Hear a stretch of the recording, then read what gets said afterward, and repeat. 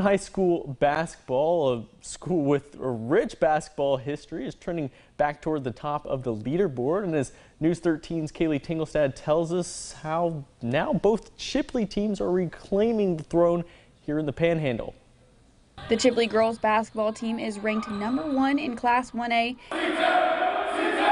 and the undefeated boys team is sitting at #2. I really don't know when the last time Chipley was ranked this high, or even like only in the rankings in basketball, but like it's very exciting though, just for the community to come and watch us play at every game and for us to show out.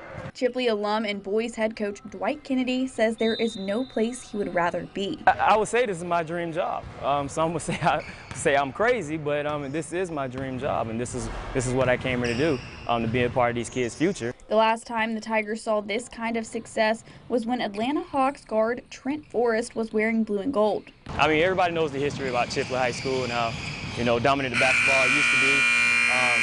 Just to bring it back and just to have that feeling just back on campus, it's a great thing. While there might not be an NBA-level talent on the boys team, Kennedy says this year's success can be credited to the 4 seniors leading the way.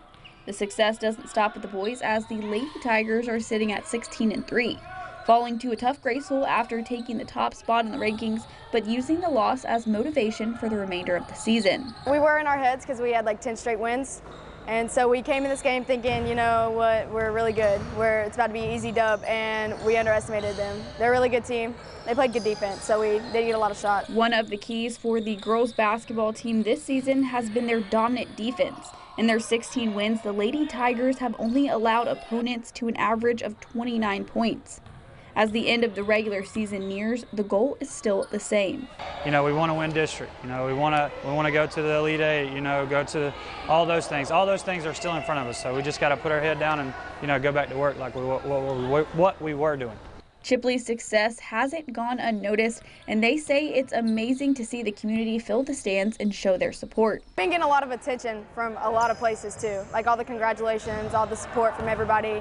Like everybody coming to the games, it's really nice. In Chipley, Kaylee Tingelstad, News 13 Sports, Panhandle Strong. Both the Chipley boys and the girls are back in action tomorrow, with the Lady Tigers visiting Bay High, and the boys, they're going to be hosting Jay in a top 10 Class 1A showdown.